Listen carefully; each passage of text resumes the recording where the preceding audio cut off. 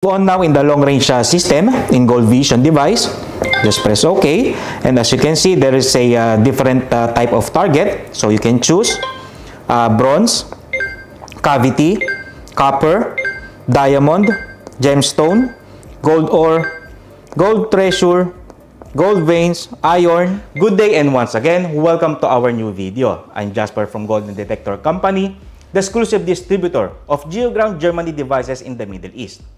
Today, I'm going to present to you the new device from GeoGround Germany, which is the Gold Vision. The Gold Vision is a device that can detect hidden gold treasure, precious metals, and even tunnel and cave under the ground. It has the range of 3,000 meters and can detect up to 40 meters depth. The device uses advanced technology to create a 3D image of the ground and identify the location of the treasure. It is useful for gold prospectors and treasure hunters looking to locate the gold deposits quickly and accurately. The Gold Vision 3D ground scanner and long-range locator is an innovative device that can save time and money for those in the treasure hunting industry. Let's move on the parts and accessories for the Gold Vision device. So we have this main unit. So this main unit is with the navigation button, color display, we have LED flashlight, and we have also this laser. And this is the smart sensor. It's detachable sensor. And we have this 2 antenna recipient and 1 parabolic antenna. And on the side, there is a Type-C port for charging. We have this handle. So this handle is with the trigger button. Lock and unlock for the handle. And charging port, Type-C. We have this charger. And this is the tablet included, the Samsung A8. So it's powered by GeoGround software. So we can analyze the data in 3D image and in 2D. So we can analyze the depth and the size of the target. We have this case. It's waterproof and shockproof case. Warranty certificate for 3 years. And lastly, Golden Detector warranty card for 2 years. So let's move on the screen of the Gold Vision device. So as you can see, we have this ground scan. This is the search system. Long range, free mode, smart depth, Ionic, and Bionic system. So we have these settings. On the settings, you can adjust the time, display, sound, several languages, and you have the information of the device. Let's move on now in the 3D ground scanner system in Gold Vision device. So I have this tablet connected with the Gold Vision device. So let's choose 3D ground scan. And we have these settings. So you can see there is a path, meaning if you want zigzag or parallel movement. So I will choose now parallel, and then direction, if you, do you want to start, or the start point. So I will choose now right, and the type of scanning, manual or automatic. I will choose now manual, and number of lines. And as you can see, I can adjust this. I want only for now for 3 for a short distance, and for short scanning. And we have these pulses. So I will make it also 3 or 4. I will make it 4. So now we can now start scanning by pressing this start scan. And you can see there, it's a movement for the parallel motion or movement. So just skip it. And then now, just hold this device. And each time you will step, you have to press this trigger button. Remember, I choose manual.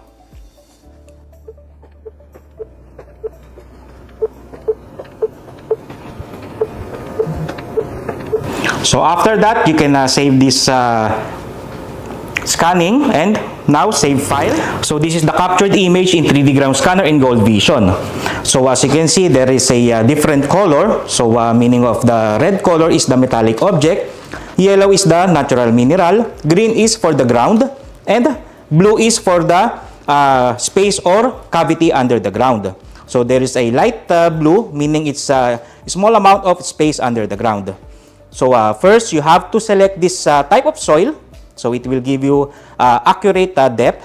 So for example, you have the concrete or let's say clay. You have a clay ground. Just press that one to give an exact or accurate depth. So now, as you can see, you can view the depth. So each column. So if you want some column, just press this button, then you can see each column there is a depth. So meaning on this part, 1.8 meters of cavity. So on the middle, here, there is a 0.1 meters, meaning green, that is the ground. And you can see there is a color red metallic object. So the depth is 2.0 meters. So now there is also a frameware or wireframe, I mean. Just press this if you want to view it in wireframe. That is in 3D. Just press again to turn it off. You can view it in 3D like this. Just reset. And then now, if you want to view the data, just press this data. And the most important, of course, is this the depth. And after that, you can filter the color. So if you don't want to see red color or meaning the metallic object, just press it. And it will remove the red color or the metallic object. If you want to go back, again, press that one, the red one. If you want to remove the ground, just press the green and it will remove the color green or the ground. So now, let's proceed to the other one. This is a 3D plot color. So this is the settings. It has this jet. It has this hot. This is a parula. We have this cool, or the last one is the spring. Let's move on now in the long-range system in Gold Vision device. Just press OK. And as you can see, there is a different type of target. So you can choose bronze, cavity, copper, diamond, gemstone, gold ore, gold treasure, gold veins, iron, platinum, and silver.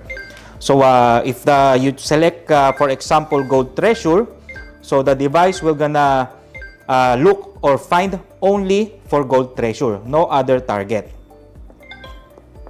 And next one, soil type. It depends on what type of soil you have. So you can choose high mineral, low mineral, normal, rocky, sand, stony, and wet. And after that, you can select the range that you want the device to detect. So you can select or adjust up to 3,000 meters. After that, we have this depth. So you can also adjust the depth. It depends on how you want the device to detect or how many depth you want the device to detect. So this one is up to 40 meters. So after that, you can see that there is a report or settings that you made, all the settings that you made. So after that, press OK and then calibrate the device by pressing this trigger button.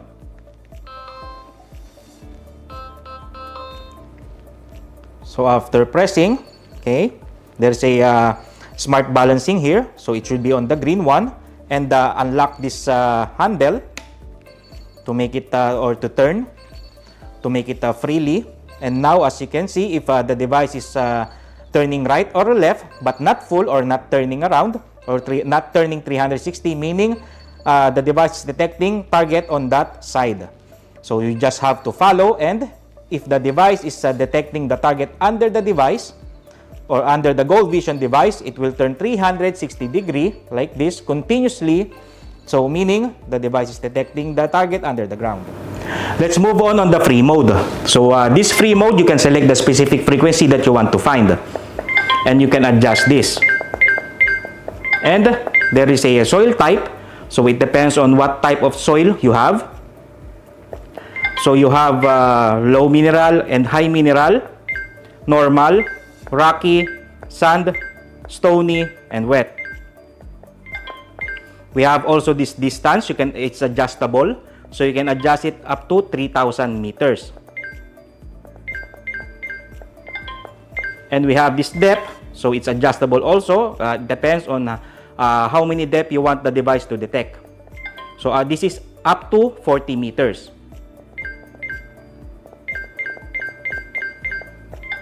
And after that, you can select this search. So this is all the settings that you made. And you can now do this free mode in long range. Calibrate. And as you can see, there is a smart balancing.